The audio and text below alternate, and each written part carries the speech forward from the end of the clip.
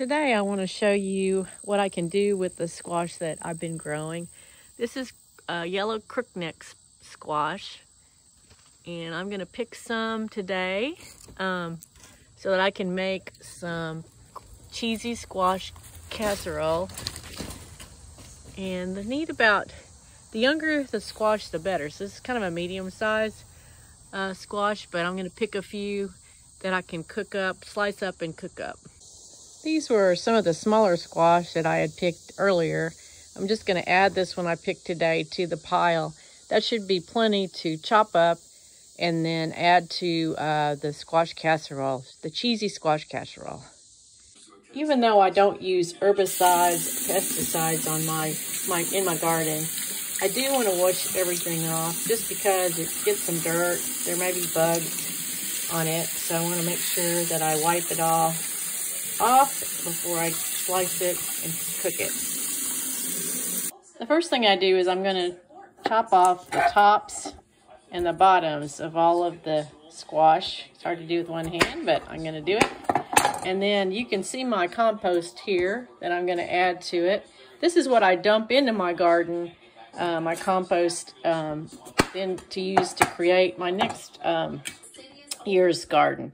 So I'm just going to chop the ends off of these and then put them in the mandolin to go ahead and slice up for my casserole. Okay, so this is my mandolin, and I am going to try to do this with one hand, which is very dangerous, but at least to give you an idea. So you just put the squash on it. There we go. And it makes some nice slices, like so, at the bottom. So I'm going to go ahead and do all of these and then place them in the pan.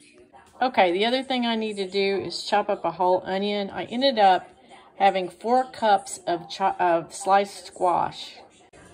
Next, I put the squash in a skillet, and I am adding the chopped onion to it, and I will add a little water to steam it for 5 minutes, just to kind of make the squash and the onions cook just a little bit. And this is over medium heat, and here I am just adding the water to the skillet. I'm going to cover it and let it steam for about 5 minutes. Okay, I'm also adding a little salt and a little pepper while this is steaming. Pepper. Okay, the next thing I'm going to do is get some breadcrumbs, and to do that, just take some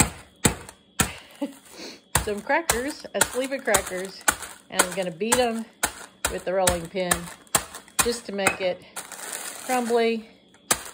I'm going to add the cheese to it after it gets all crumbled up, and it'll be ready to go.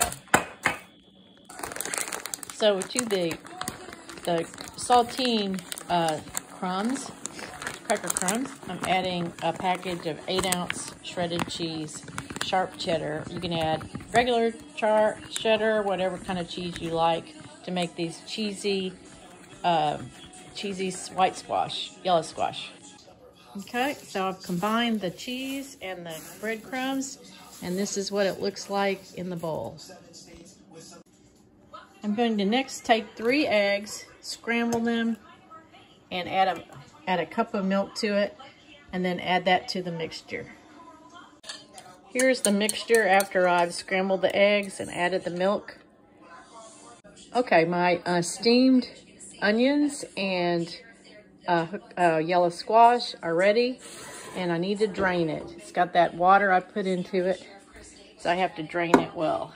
Here we go. Okay, this is the drained squash and onion mixture. I'm putting half of it in this bowl where I'm going to add the cheese and breadcrumbs to be soaked into the squash.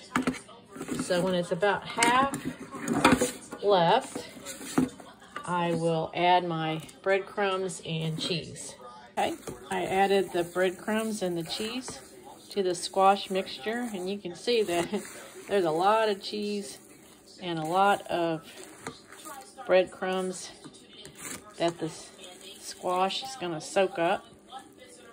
And then I'm gonna add my eggs and milk mixture to that.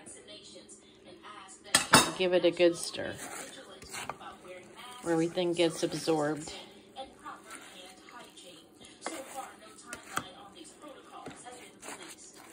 I just added the last of the squash and the last of the onions mixture to my cheese and cracker mixture, and as well as the egg and milk.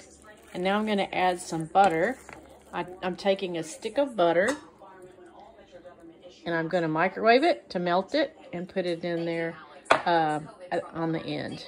Okay, I've melted my butter and now I'm just going to pour it all into this mixture and mix it up, and then I'm going to add it to a baking dish, 9 by 13 baking dish. Okay, here's my Pyrex cooking baking dish, and I'm adding my mixture to it. And before I put it in the oven, which has been preheating at 400 degrees, I'm going to add some more topping. I'm going to add some more cheese, and I'm going to add some more crushed saltine crackers. So now I'm adding the topping, which is some more sharp cheddar cheese and some more crushed saltine crackers. Because I like a lot of cheese and it makes it taste really yummy. Kind of spread it around and there we have it. I'm going to dab it with some butter and then it'll be ready to go in the oven. Okay, so I'm just going to add a few more pads of butter here and there, and we'll be ready to put it in the oven. Okay, it's ready for the oven now. Okay, it goes in for 25 minutes at 400 degrees. And here is the cheesy squash casserole after 25 minutes at a 400 degree oven, ready to eat.